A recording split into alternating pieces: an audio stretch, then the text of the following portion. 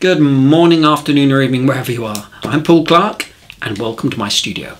Now today we're going to have a look at adding figures into our landscapes with this little painting. Now that's not to be confused with painting the human form as your main subject. This is all about just how we can enhance our paintings and enhance our landscapes by just adding that little bit of human touch.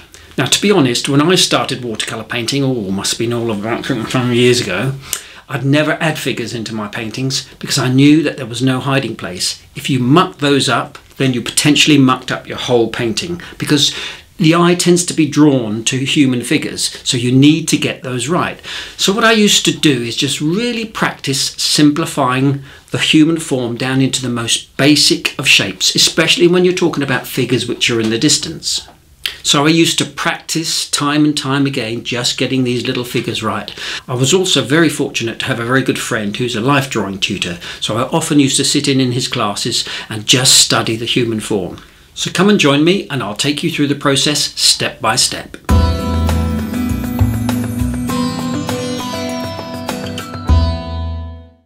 So using just a single colour, this is Payne's Grey, the trick is to simplify the figure into its most basic form. Just a simple blob for the head and a basic carrot shape for the body. And you can paint a whole page of these until you get it right.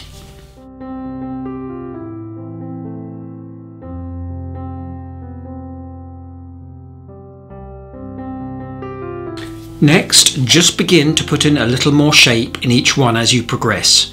Start putting in the suggestion of some arms and just bend the legs in, which will give that impression of walking.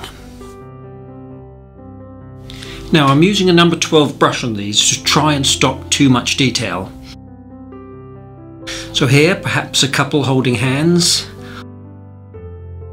with a little dog, all very loose and sketchy. And I never even bother with feet, all unnecessary detail.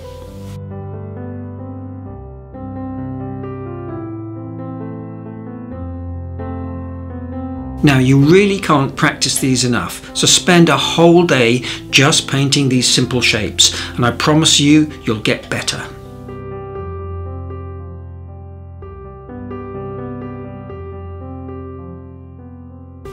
Now, whenever I've done this in class, without exception, students always tend to paint the head far too big, even when I mention it first. And we end up with more of a cartoon character looking something more like Elmer Fudd than a real human. Now, there's approximately 6 to 7 heads in one body, and getting the proportion right is everything. Okay, so now for the landscape. And here is the reference photo. Now this beautiful photo was kindly sent to me by Samantha, so many thanks. And I've just simplified it a little by cropping it in. Now I'm sure many of you will recognise it as Willie Lott's cottage, immortalised by appearing in several of Constable's paintings. Most famous of course being the Hay Wain. Now this painting has appeared on more calendars, jigsaw puzzles, placemats than probably any other painting in the world.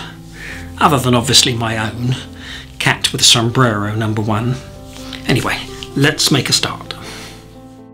Okay, for today's materials, my paper is some lovely Saunders Waterford Rough 300 pound, won't need stretching, any decent watercolour paper will do. My colours, normal 3 primaries, cobalt blue, alizarin crimson, cadmium yellow, then some cadmium orange, yellow ochre, Payne's Grey, cerulean blue and burnt umber, and 4 brushes today, 3/4 inch flat, number 12 round, number 6 round, and my trusty number 3 rigger. So here's the drawing, and I've added in 3 little figures including Bruno the Spaniel. And as ever, you can download the drawing free of charge from my website, link in the description. Okay, this first mix is a 50-50 cerulean blue and cobalt blue, and I'm half wetting the sky and putting in a simple blue wash, slightly lighter to the right. And then doing the same down into the river.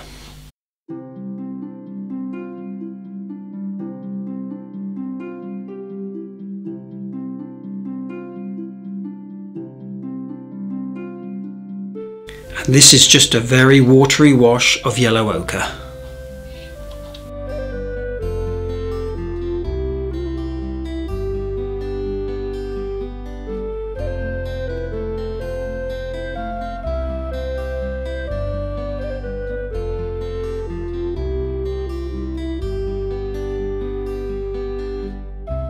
Now I'm just adding a touch of burnt umber into the mix and putting in the front shadow side, but still keeping it nice and light and transparent.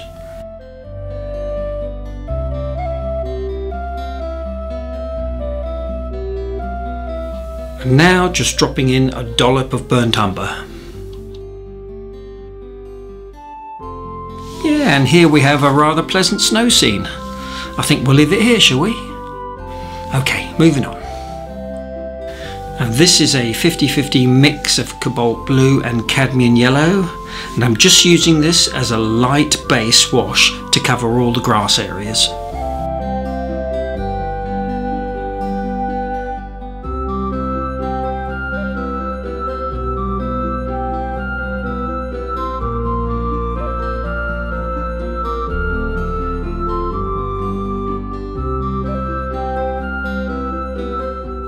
So now for the trees, and I'm laying my brush flat, picking up the texture of the paper to give this nice dry brush effect. I'm also adding more cobalt blue and cadmium orange into my green mix to give the colours a little bit of variety.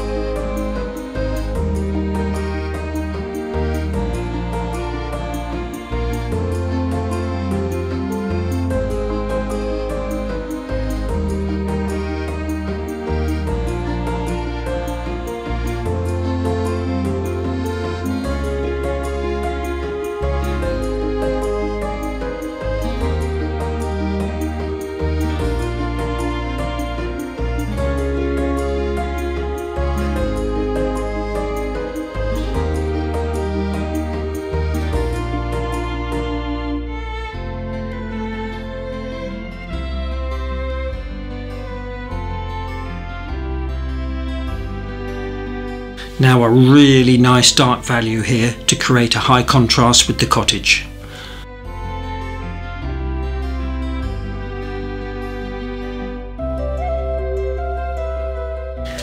So now we need to let this totally dry, so it's a perfect time for a short break and a glass of Adman's Broadside. Now I'm just giving a second layer or glaze in the bank area here.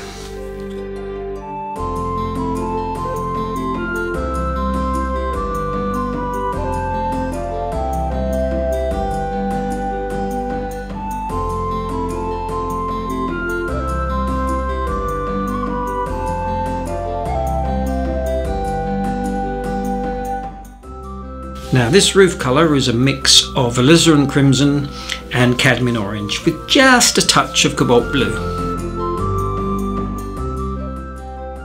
And using my number 6 straight into the roof.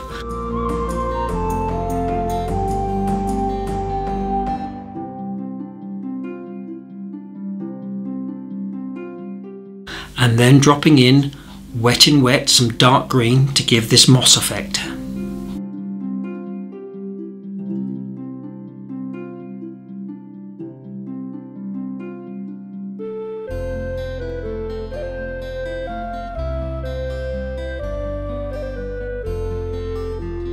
Here is just some burnt umber.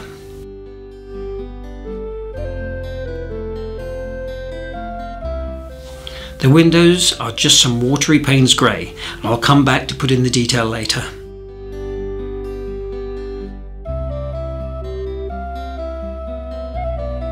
Okay, so now for a little masking fluid to paint in some reeds.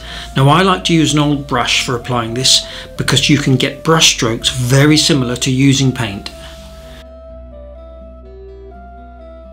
Now with my number 3 rigger and some burnt umber, a few branches and some details on the cottage.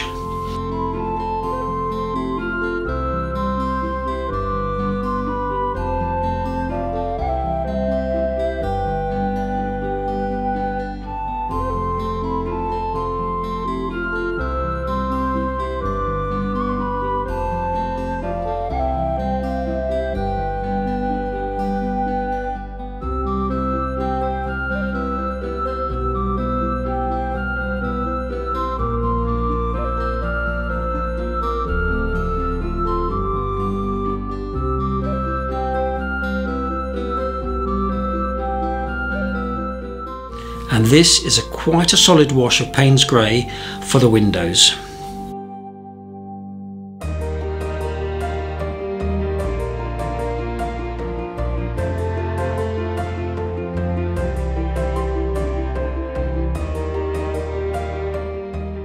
Here some burnt umber again.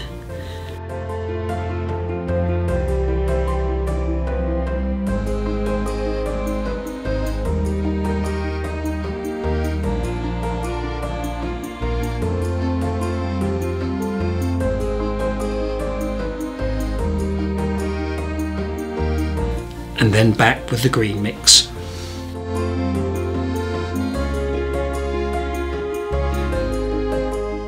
Now with my number 12 again, I'm building up the bank details.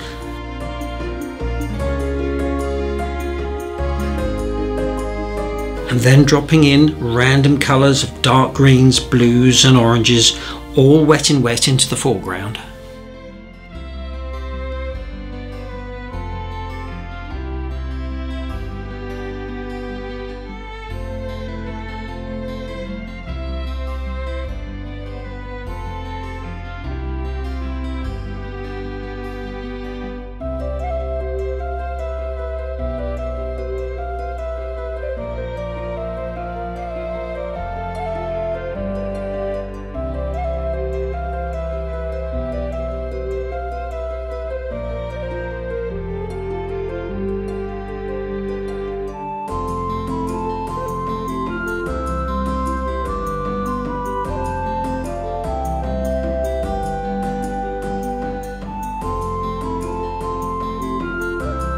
Now we're going to do some splatting. Now I've been asked, how do I avoid spraying it everywhere? And the best thing I can say is target practice. Just draw a few circles in some scrap paper and try and get as much as you can inside. It always gives such a great random texture that you can never achieve this by painting it.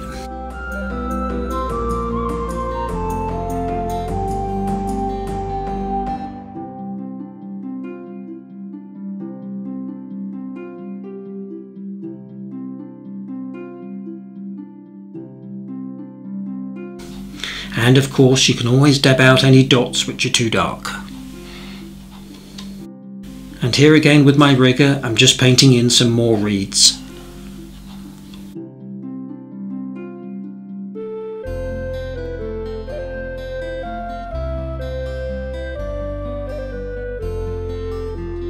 Next, make sure everything is totally dry and use a flat brush and paint in clean water into the river area.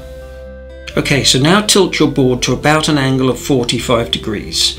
Now I'm just placing a book under the front edge. About a War and Peace thickness should do it. Now, while it's still wet, match the colours above and paint in these vertical stripes, making sure you leave some of the blue sky reflection between your washes. As you can see, the tilt of the board will help it run down.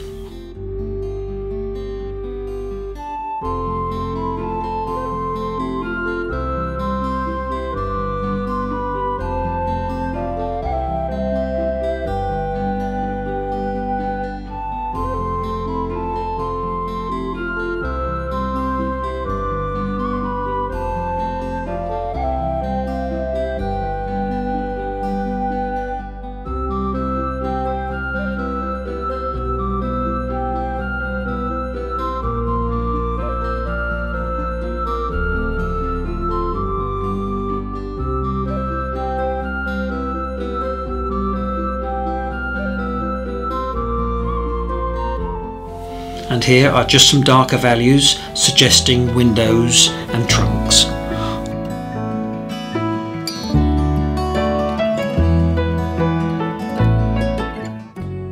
So again, make sure this is totally dry and remove the masking fluid. Then, with a pale watery green wash, put in a few shadows on the reeds.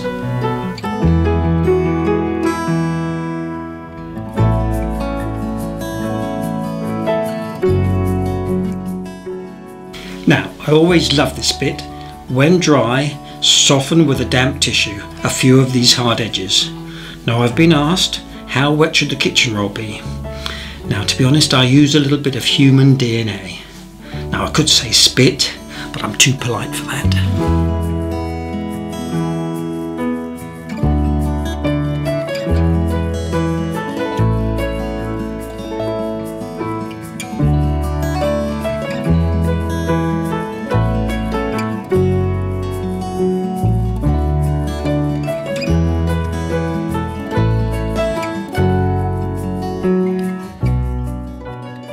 Okay, so now what this tutorial is all about, putting in those figures. No pressure, nice and relaxed, just keep it simple. Using your number 6, you can use whatever colours you like. Now these look like country folk, so I'll give her a green wax jacket.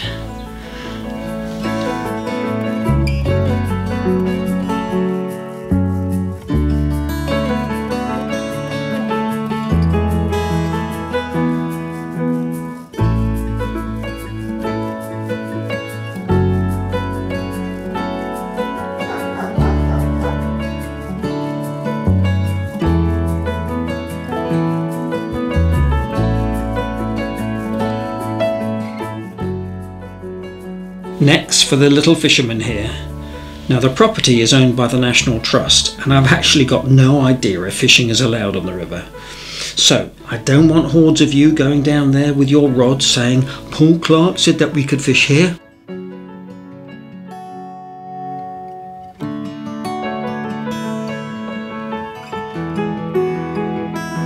So while he's drying, we'll give these two a shadow to help ground them on the path.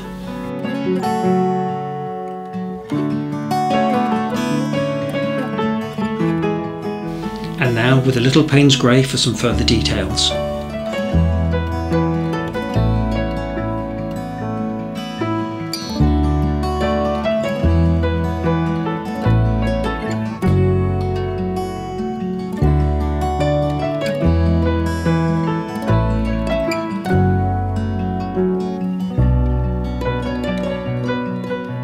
Of course, you know me by now, I love to finish off with some pastel pencils. Now you can use gouache, but I just find these so instant. And this white one now comes included in my brush sets.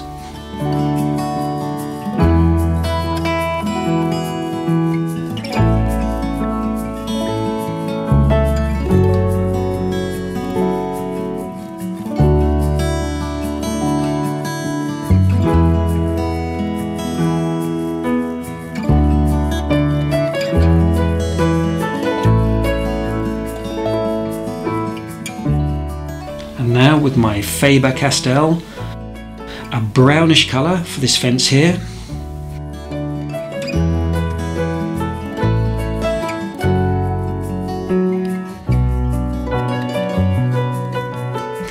And then here I just want to get a touch of that creamy colour from the cottage reflected into the water.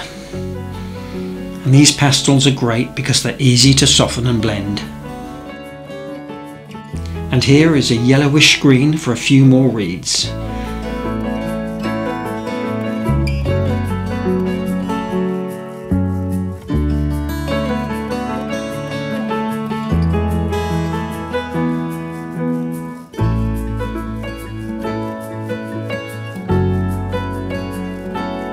And then back to my brush.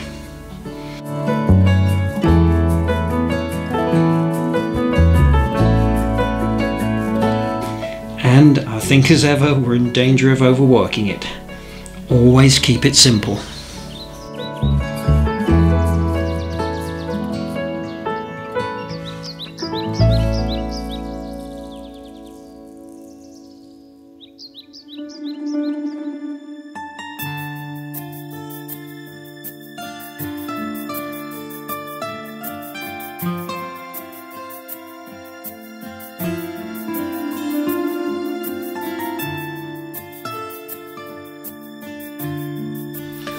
Well, I hope you enjoyed that as much as I did, and you'll give it a go. Don't forget to practice those little figures, because adding them can really enhance your painting and help to tell little stories. So, take care everyone. Hope to see you all again next week. Please don't forget to do the normals, like, subscribe, leave a comment. Take care. Bye for now.